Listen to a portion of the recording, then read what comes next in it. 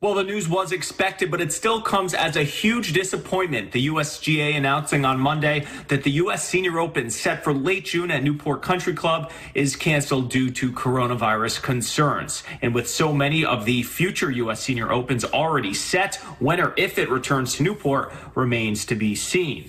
The announcement comes as golf is going through sweeping scheduling changes due to coronavirus. Newport Country Club, the famed course, hosted the first ever U.S. Open in 1895, but hadn't hosted a major of any sort since the 2006 Women's Open, and on the men's side, the 1995 U.S. Amateur.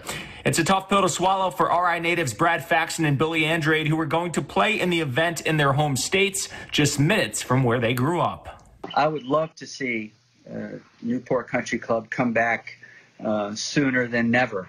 Right. Just personally for me, for all Rhode Islanders, for all golfers in our area, to be able to have a chance to play there. I was talking the other day, I've never played at a tournament in Newport Country Club. Wow. I've just played casual golf there, so I was really looking forward to that as well.